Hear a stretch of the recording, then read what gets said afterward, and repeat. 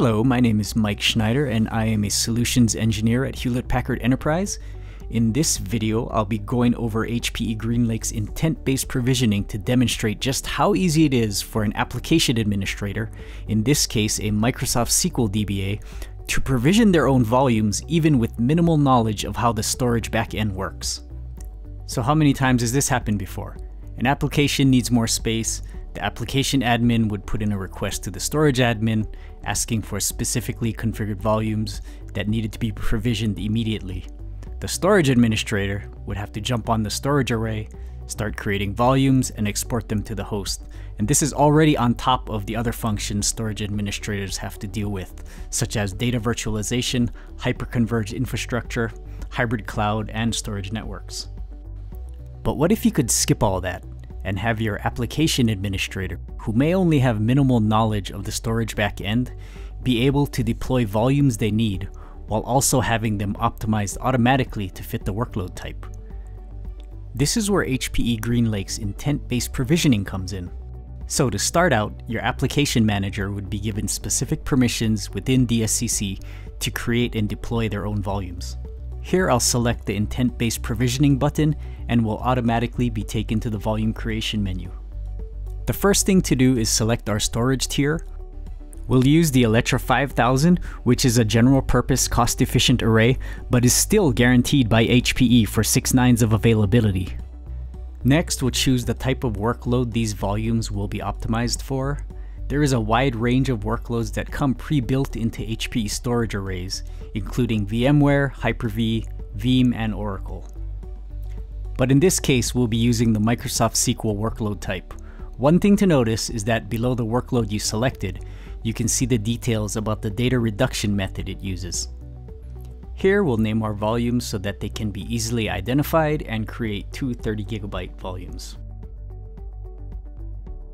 The host group that these volumes will be accessed from would already have been created by your DSCC administrator, and this host group would contain the SQL host that we're adding these volumes to. As an application administrator, you'd only have permissions to your specific host group, which is named SQL-2022-HG in this example. Another thing to note is that volumes cannot be presented directly to a host, only to a host group.